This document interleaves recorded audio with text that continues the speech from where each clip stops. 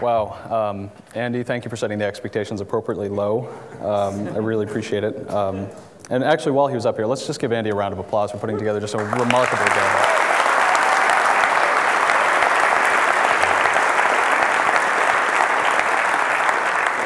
With the possible exception of putting me after everyone else who did a fantastic job today. So, well, good afternoon, everyone. I'd like to talk to you today about the map and the territory, about the weight of the web, of forks in the path and the need for open, wide roads.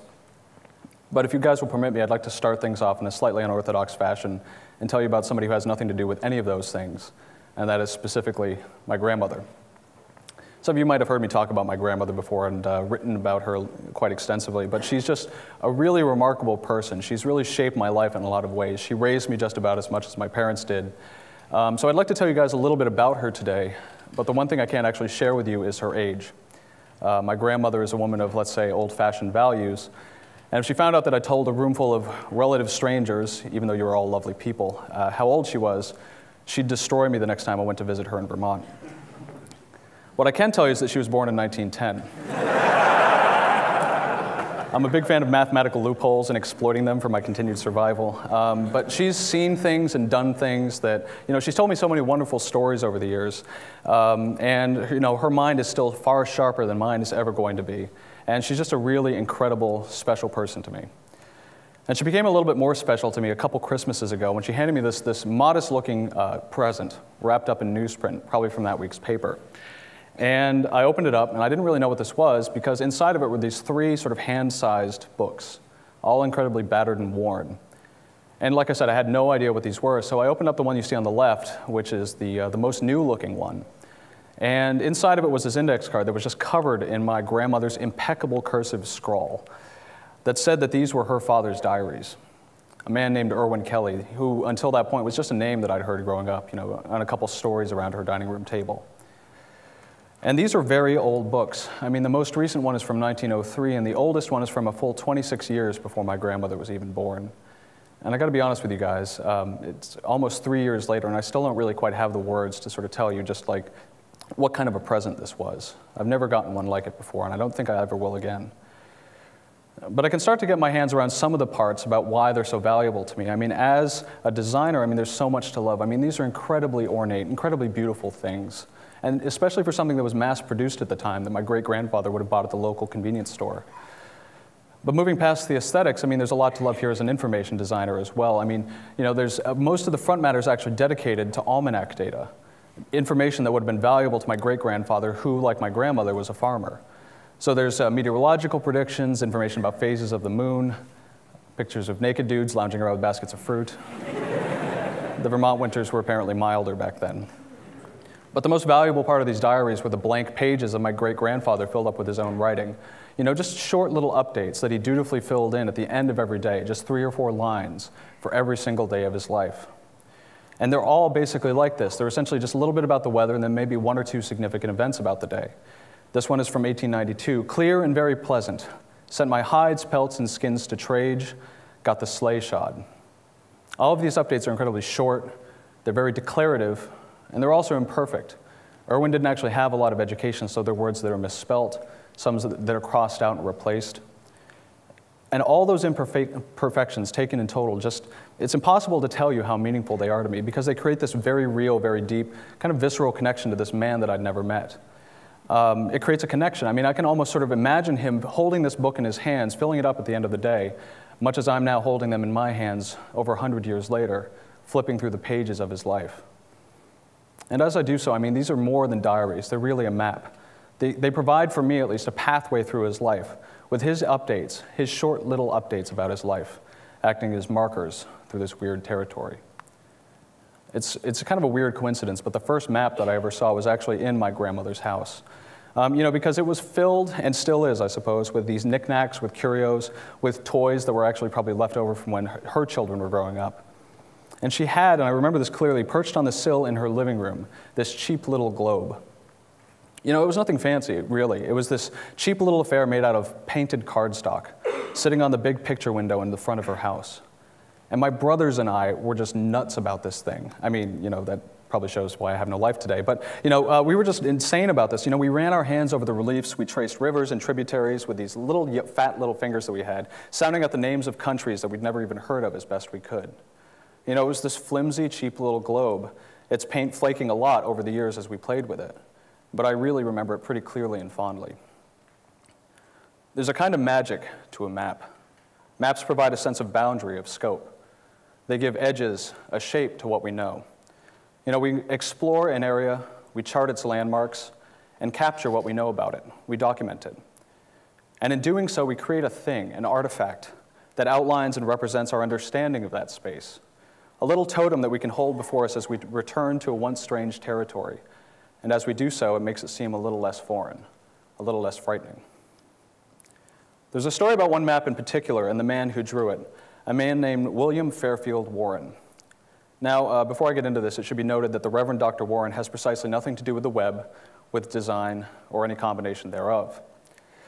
But he was, in many ways, writing and working during a period of transition, much like we are. And as a result, I think there might be something we can learn from him. Because Warren was actually born in the United States, not far from Boston, where I live today, in the early 19th century, and was, by all accounts, a pretty accomplished guy. During his 97 years, he became a teacher and a well-liked Methodist minister. And he traveled extensively, teaching abroad, before returning back to his native Massachusetts, where he was actually hired by Boston University as a professor of theology. And in time, Warren was actually selected to become the first president of the university, and was actually instrumental in ensuring it became the first in the United States that was fully open to women. So William Warren was, by all accounts, an academic and a philosopher of some renown. But as accomplished as he was, much of his career was actually eclipsed by something that happened before it even started, something that happened actually on this side of the Atlantic. Specifically in 1859, an Englishman named Darwin published a hefty little book with an unassuming title, namely, On the Origin of Species. Sort of rolls off the tongue. Though the word should be noted, the entire world completely lost its shit. I mean, really, here was this persuasively written, thoroughly researched little book weighing in at around 500 pages that flew in the face of millennia of established theology. Because Darwin maintained that humanity had evolved over time, not from a Garden of Eden, but from decidedly less divine and decidedly more ape-like ancestors. Now, this isn't a talk about evolution, theology, or spirituality. Or given another hour, I might actually be able to sort of extemporate on Darwin's facial hair, which is really kind of riveting. Instead, I'd actually like to return to William Warren for just 1 second, because his reaction is really interesting. Because he was, like many religiously sensitive academics of his time, left grappling with a rather pressing question in the wake of Darwin's book. What was a modern, faithful person to believe? He knew as an academic that evolution was beginning to shape humanity's understanding of the world, and would continue to do so for time to come. But as a minister, he wasn't simply willing to surrender his theology at Darwin's say-so. So as a man of science and of reason, he didn't either feel that he could simply dismiss Darwin's work out of hand. So instead, he actually went looking for Eden. Now, not in any metaphorical sense, mind you. Instead, Warren actually tried to reconcile his theological background to the science of this new modern era, and to geographically locate the Garden of Eden, to pinpoint its exact position on the globe. And his method was actually fairly rigorous for what it was, because it had recently been discovered that the Earth was considerably warmer millions of years ago than it is now, or during Warren's time. And from that fact, Warren actually charted the location of the major archaeological discoveries of his time, dinosaur skeletons, woolly mammoths, and the like, and realized that there was actually one conspicuously blank spot on the map. And so in his book, Paradise Found, he arrived at what was, for him, the inevitable conclusion. The Garden of Eden must be at the North Pole. So yeah, it sounds a little bit weird, maybe ludicrous, maybe quaint, talking about it now. But Warren was, like many of his contemporaries, caught adrift between two poles, between the divinely derived view of the world of his age, as he had been taught to understand it, as he firmly believed that it was, and this gradually more rational world that was emerging before him. And he felt as though he was a man caught adrift between these two perspectives. And to his credit, his hypothesis was a rather elegant attempt to reconcile the world as he knew it to the world as it would be. So rather than simply decrying Darwin's position, he brought a semi-scientific approach to the problem, and he brought maps. So in his time of transition, when one dominant way of thinking was slowly transitioning into another, Warren bravely tried to chart this new territory, to make it feel more familiar, to provide a sense of scope and of boundary, to create an analog between the world as he knew it and the world as it was slowly becoming. So what would happen if we tried to create a map of the web? Well, as Mandy mentioned earlier today, it would look fairly different 10 years ago, maybe even 5 years ago than it does now. Because for the better part of the last 2 decades, we've been focused on a relatively slim notion of what the web actually is, designing for the problems and foibles of a handful of desktop browsers. And as we did so, we actually learned how to design for this strange new medium. Our vocabulary was actually borrowed directly from the conventions of the printed page. We spoke of folds, of composition, of widths. None of these are actually native to the web as it stands today. Our workflow even mimicked that of a printer's. We divided our work into discrete task-based phases, and you can chart the progression of a design from research to development, much as a piece of paper might work its way across a print shop, from typesetter to press. But in time, our largest challenges felt like they'd been solved. Browser bugs gave way to the Web Standards Project, to standardization, and eventually to an industry that was committed to quality, standards-focused design principles. Discussions of grid theory and typographic principles replaced discussions of compatibility and complaints about bugs. And yes, given time, even Internet Explorer felt manageable.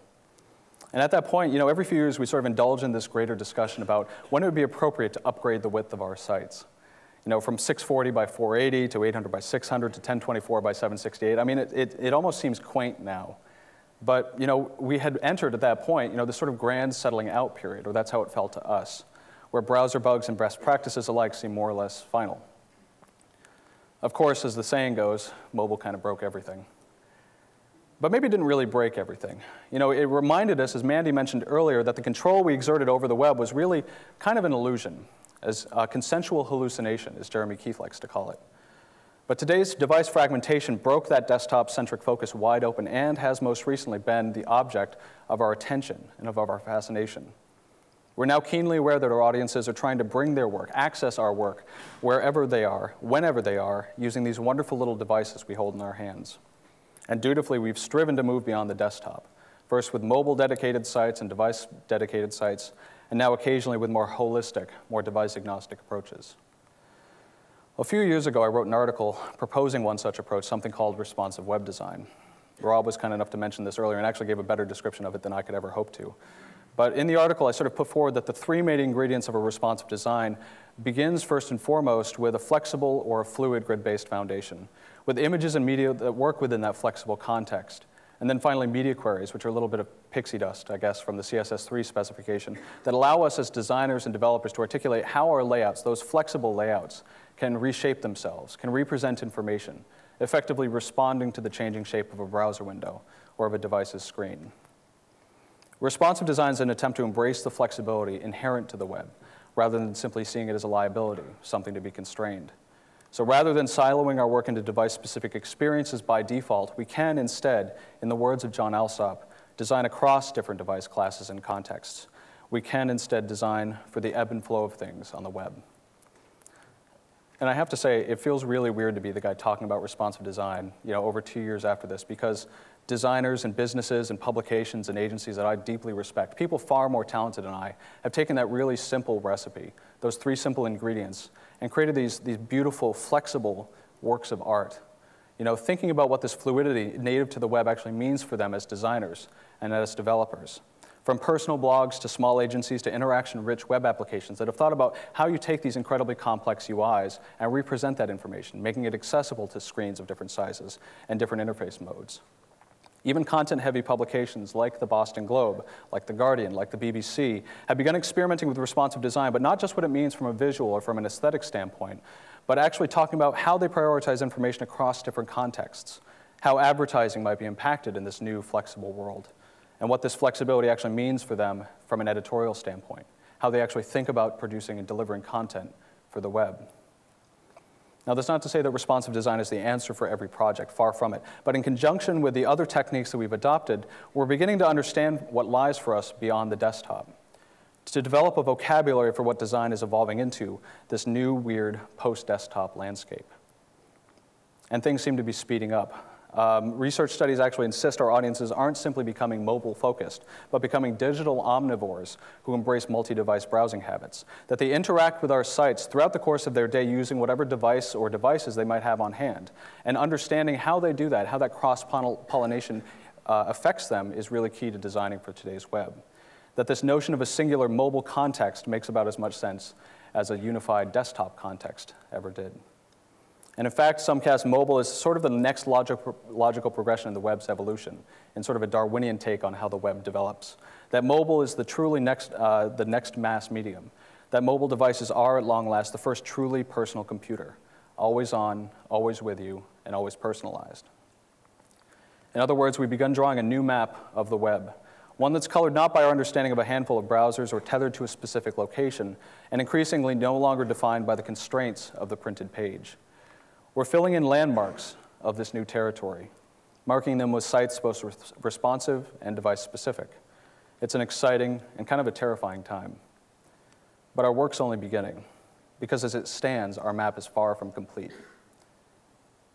There's this really fascinating guy who was working in the middle of the 20th century, a philosopher named Alfred Korzybski, who was actually doing some rather beautiful research and writing around this problem of general semantics. Specifically, he was trying to explain this problem of how there's a rhetorical divide between an object and a representation of it, and just how vast that distance could be and how it affects our understanding of meanings. To do so, he created this conceptual model called the map-territory relation. Let me give you a quick example of what he was after. So let's say I asked you to tell me about your morning coffee. I might be a little bit jet-lagged, which is why I'm thinking about caffeine right now. So nothing fancy. Just tell me about that first glorious shot of a wake that you got this morning. Now, you might begin in any number of places. You might try to describe the physical sensation of the cup as you held it in your hand, the contours of it, or maybe the heat through your fingers. You might describe the taste, the perfect mixture of milk and grounds, that slow, smoky finish. Or maybe you thought of the friend who handed you that cup of coffee and some memories and events that you shared in the past. It doesn't really matter where you start. You could bring the full weight of your vocabulary to bear and speak for hours on end, painting as complete a picture as you possibly could, but something would always be left out. And of course, your answer would actually be different from the person who's sitting next to you. You'd each describe a different facet of the experience, choosing a nuance, a little detail, meaningful to you and you alone. We are, after all, slightly subjective creatures, which kind of compounds the problem, frankly. So as the saying goes, something gets lost in translation. But it's a very real problem, one that we face every day. In fact, the more words you use to describe that cup of coffee, the very thing of it, the more distance you draw between me and that experience. That moment is uniquely yours, and language can never, sadly, quite bridge that gap. This fascinated Korzybski, and he spent years researching and thinking about this, that the map is not the territory. Because according to Korzybski, the only true map, the only true representation of an object was one that could infinitely recurse. A truly lossless, accurate map would contain a copy of itself, with all the fidelity and detail of its parent. And so on and so forth. That map would contain a copy of itself, and so on down the line, infinitely. Mapception, or something. So instead, we're left with these imperfect, beautiful, but incomplete drawings, graphics that distill a region down to shaded boundaries, to place names, and rough geographical outlines. They're abstractions of a space, of 3 dimensions that have been flattened down and blunted to 2. I mean, it seems obvious when you think about it, that this piece of paper couldn't possibly capture all the nuance, all the realness of a city, of a country, of an entire planet, but I think it's something we tend to overlook. And Korzybski actually thought so too, and he was actually incredibly concerned about this, that we too often substituted the abstraction for the real thing, mentally speaking, obsessing over the map without looking up to understand the difficulty, the outright complexity of the territory it represented. So on the web, I think we actually have this problem, that the way in which we talk and write about the web falls prey to the same kind of abstraction. We speak broadly and with great certainty of what the web needs, mobile versus responsive versus device-specific and so on, best practices in modern development or in design, in UX or IA, in CSS, JavaScript, web standards. And it's true, I mean, we work within a vast industry, an incredibly limitless medium. We need specialization, we need a vocabulary sufficiently complex to address it. But many of our assessments and a majority of our research, and in fact the bulk of our discussions that are happening today about the state of the web, are framed in decidedly Western terms. Our view of the mobile web was sparked by the iPhone and our imagination with it, and in some ways I think both are very much still framed by it. We've mistaken the map for the true territory of the web, which is far, far more complex and more exciting than we might like to admit sometimes.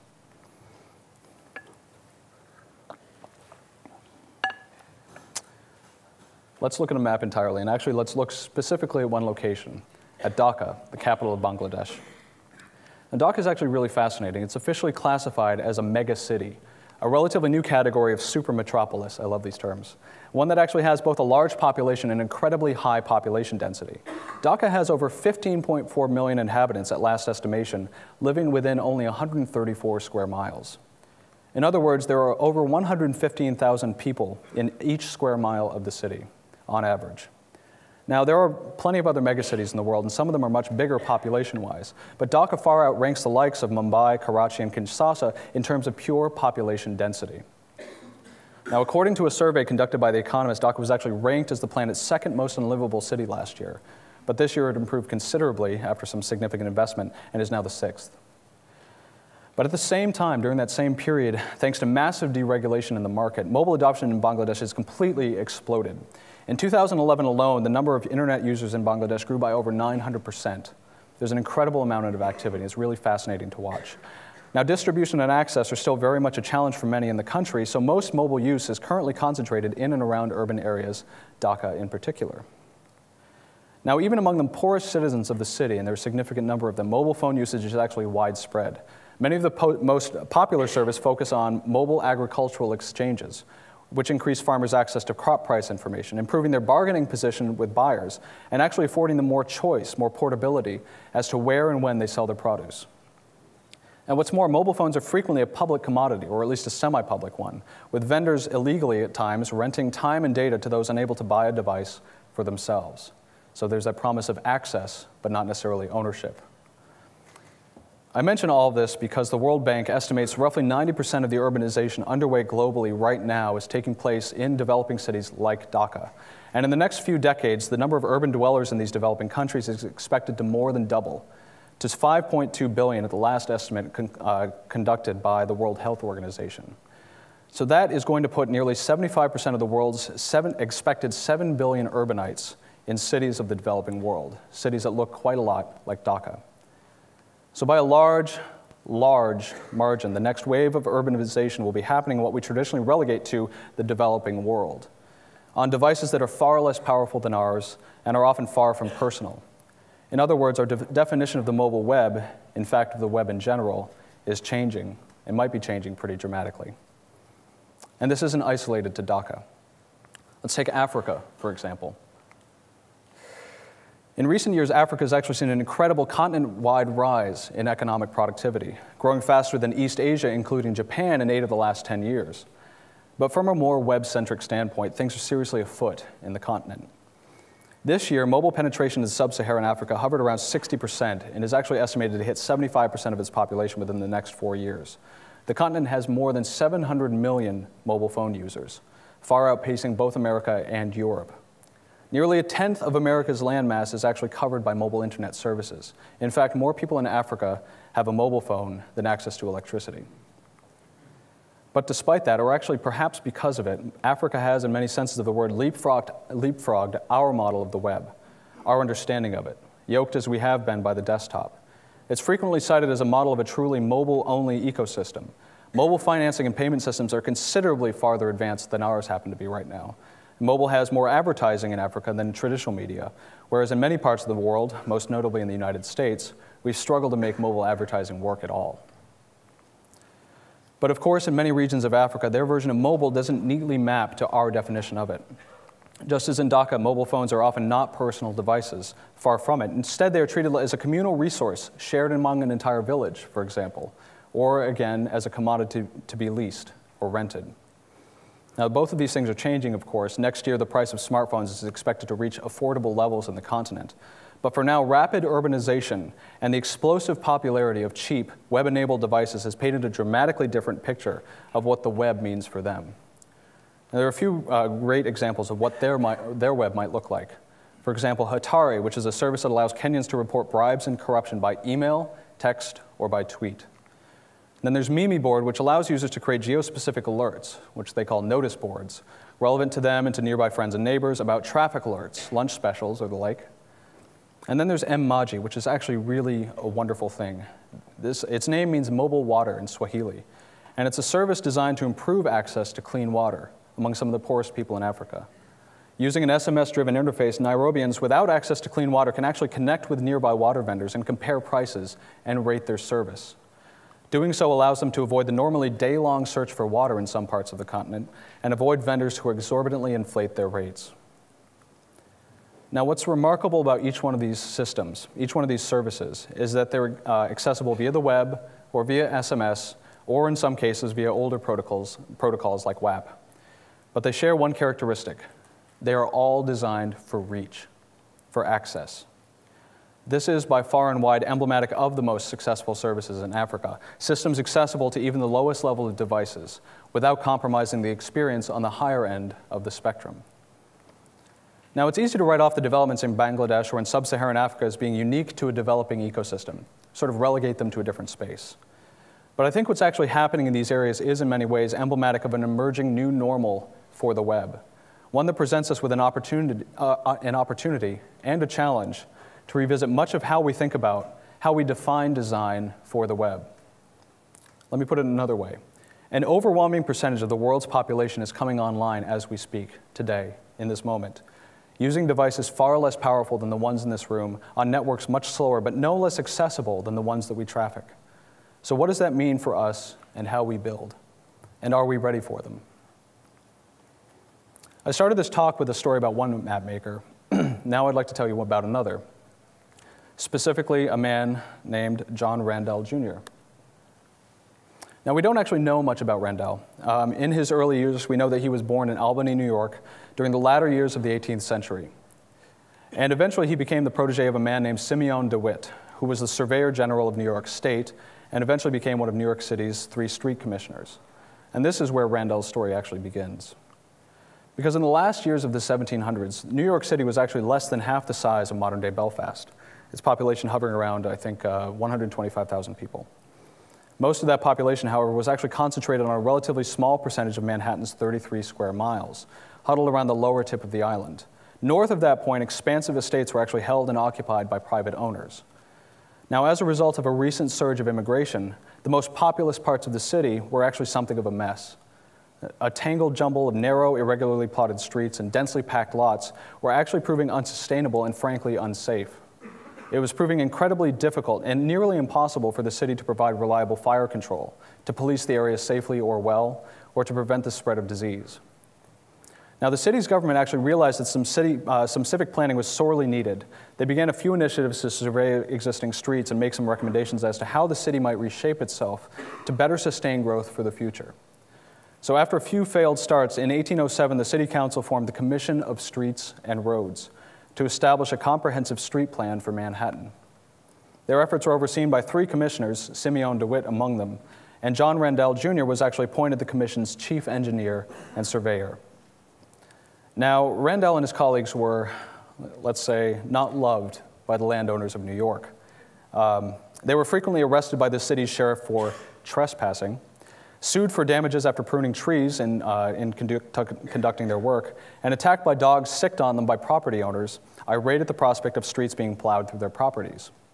In one incident, Randall recounted how he and a team were accosted by a female vendor who hurled epithets and produce at them in equal measure.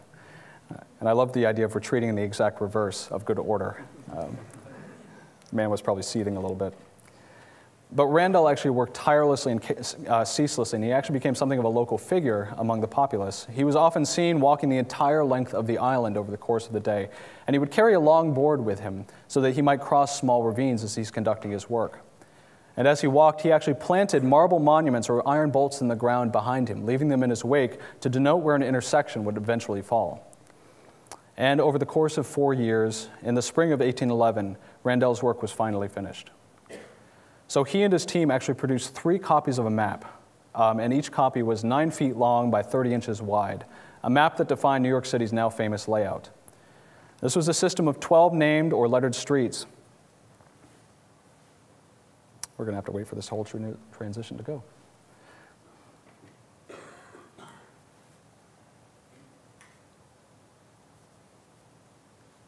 It's impressive work. But this was a system of 12 named or lettered streets running north to south, parallel to the island, each intersected by 155 numbered streets crossing them east to west, in a perfectly orthogonal grid. So Randall had created this, from this unruly knot of streets and irregularly shaped plots, he had designed this kind of life-sized Cartesian coordinate system, and it's fairly remarkable. Now, I don't want to imply that the commissioner's plan went, perfectly. There were, of course, the aforementioned incidents of cabbage tossing and dog chasing and sheriff arrestingness. But once construction of the grid began in earnest, the city actually garnered a reputation for being notoriously unaccommodating of existing properties. Estates were divided, hills were leveled, and rivers filled in.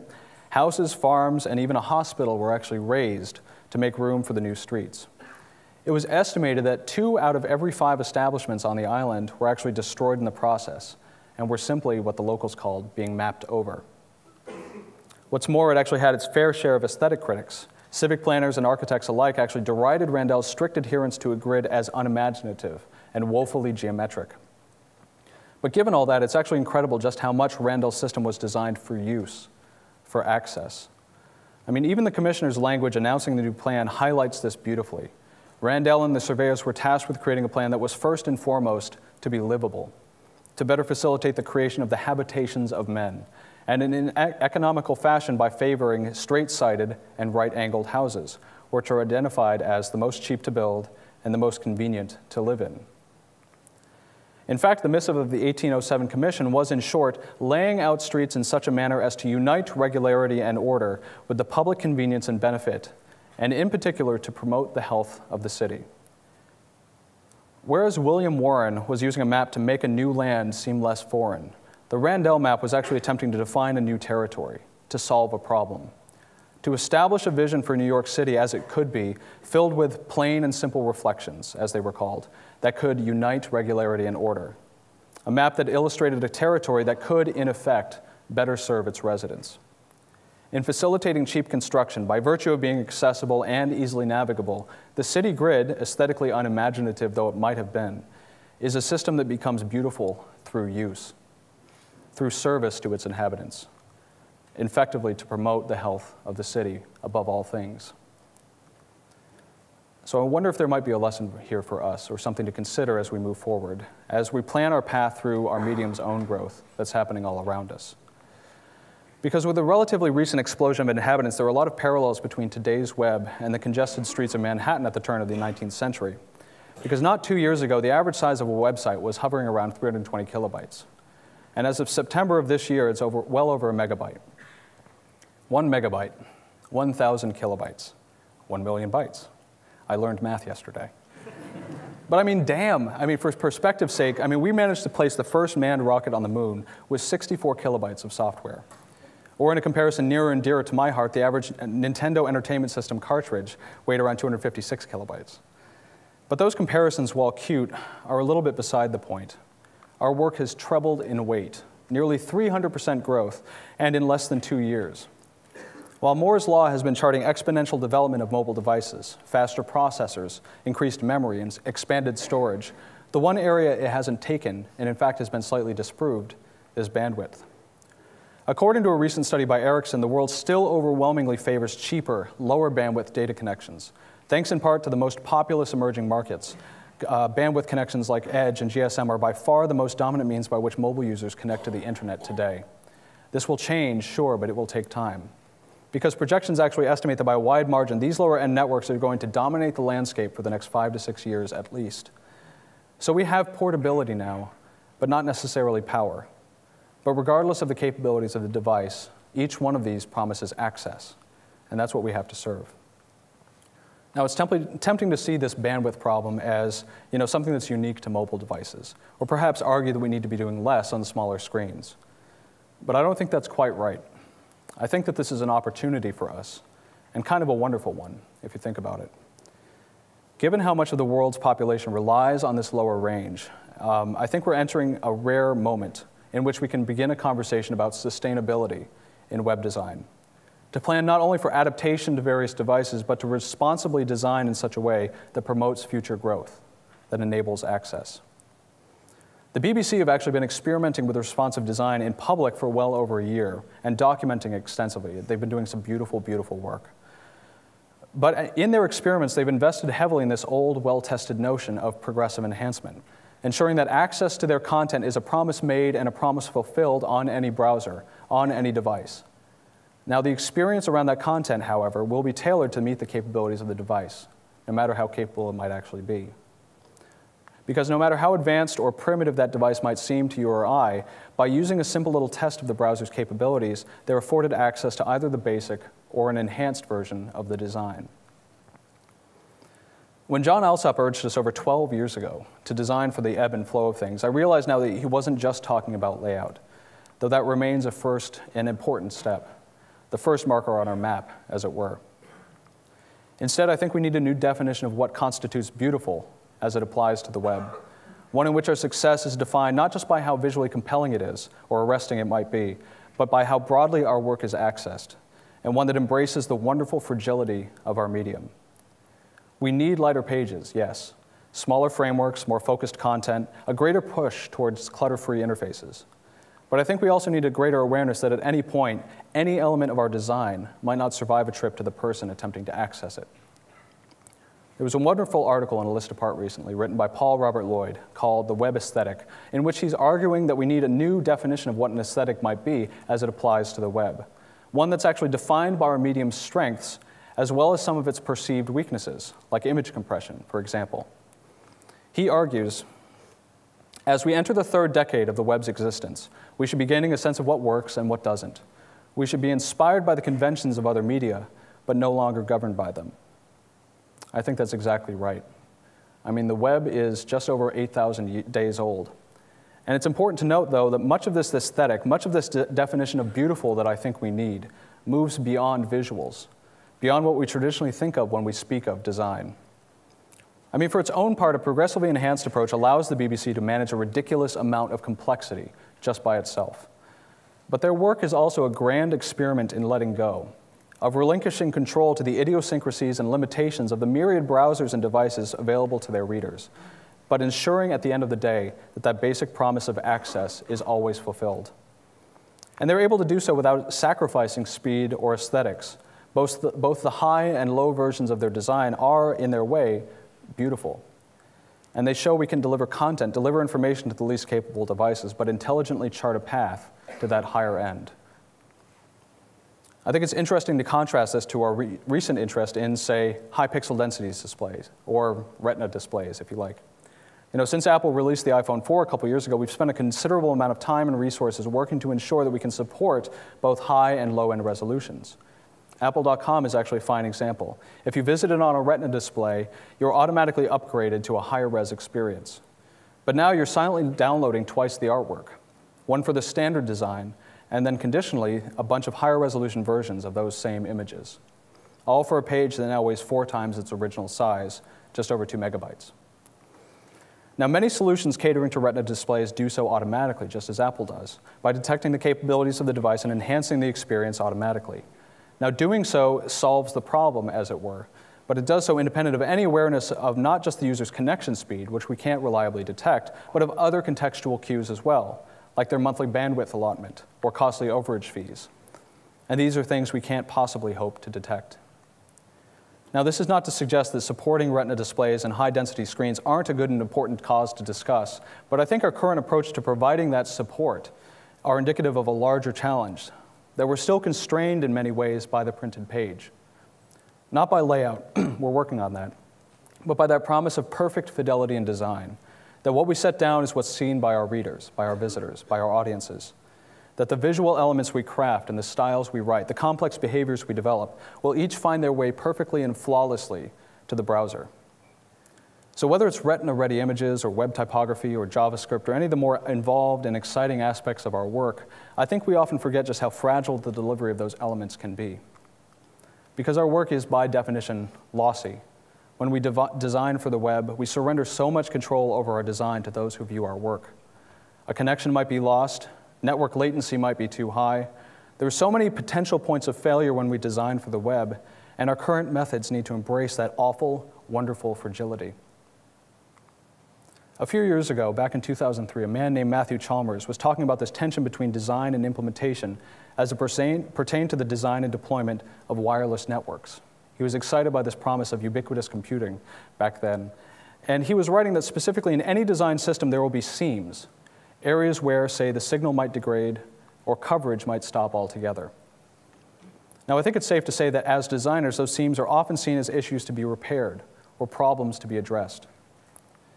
But Chalmers, however, argues that these seams may in fact have value to the user. She may, for example, seek out a network's weak spot to focus, to find a quiet moment offline. Or conversely, she will seek out the stronger areas when she needs to complete online tasks. By exposing the seams to the user, by communicating them, she can take advantage of them. And that's what Chalmers was arguing. When we communicate the seams in our work to our users, they're no longer bugs, they're features. Given all that we don't know, all that we can't solve, I wonder if we might practice a more seamful version of web design ourselves. As an example of this, back in 2011, Craig Maude wrote a wonderful article for Listapart called A Simpler Page. Now, in it, he announced the release of a suite of templates called Bibliotype, intended to facilitate beautiful reading experiences on the iPad. And they are beautiful. They're exquisite pieces of design and engineering, but as he was talking about his process, Craig actually admitted that there was one problem he couldn't solve. Namely, no amount of code or ingenuity on his part would allow Craig to determine the distance of the user's eye from the screen. And from a typographic standpoint, so much of the design should, ideally, follow that. So instead, he exposed a few controls to the reader. They could then select from a few different modes to further customize the reading experience, allowing them to select from bed, knee, or breakfast, different modes that were basically a way of describing the tablet's distance from the reader's eye. Now, style switchers aren't new by any means, but the application here feels especially timely to me. Craig invited the user into the design, affording them control over the experience. In other words, he identified a seam in his work, he exposed it to his readership, and in doing so, he made it valuable to the reader. It's patterns like this that seem especially relevant right now, given that the number of problems we can't solve is expanding rapidly. For example, Filament Group in Boston works with a significant number of financial clients, so much of their time is actually spent designing information-heavy, data-saturated tables. And in responsive design and a completely flexible layout, tables are actually challenging even when you're only juggling a few columns. So they realized they could actually invite the user into the design and partner with her to solve this problem. Filament set some smart defaults in their responsive design, showing and hiding certain pieces of data, certain columns at specific breakpoints, at certain screen sizes, but then allowed the user to easily override those defaults to make the table display information that was valuable to them in their unique, their singular context. Now, I realize there's something in this that might make us a little allergic to invite our user in, to showing preferences so visibly in our design. Maybe it's just me. But if you think about it, there's a fairly rich tradition in doing this. As we begin to move beyond the desktop, we invited them to choose between two paths, between desktop and mobile. And as a user made that choice, the landscape would change dramatically, almost seismically, presenting different content sets, different features, and different designs. So I wonder if we might be able to find something a little bit more nuanced. So rather than simply giving our users control over cosmetic aspects of our design, maybe we should give them more control, look for more seams to expose to them, so that we can instead offer them an option by, let's say, we default to a low bandwidth friendly experience, but then allow them to tell us whether they want a higher fidelity experience with the retina images and the like, based on conditions as they see fit, during times when it would be valuable to them. I don't know that this is the answer, or even if there's one singular answer as we move further and further beyond the desktop. But I do know that with all the complexity we manage, it can at times be a strength to admit what we don't know and to ask for help. There's a wonderful quote by Andrew Stanton. It's okay to not know, to be wrong, to screw up and rely on each other. Art is messy. And what is the web if not messy? Our job as designers, as developers, as builders is to make as much order of that chaos, that mess as we can. But we should embrace the entropy a little bit too. Because while we can craft these beautiful experiences, we should also remember that the most appropriate solution to our problems might be held by the person on the other side of the screen. Because after all, yes, we are builders, but we are perhaps more importantly the map makers, the cartographers. We are capable not just of outlining a landscape, but of reshaping it as we see fit. That's an awesome, terrifying responsibility, but it's a wonderful gift as well. So as we leave this beautiful room at the end of this wonderful day, filled with thoughts and ideas just as radiant and new, let's begin sketching a new map, one that outlines a web designed for reach, accessible by all, no matter what part of the territory they may live in. Thank you very much.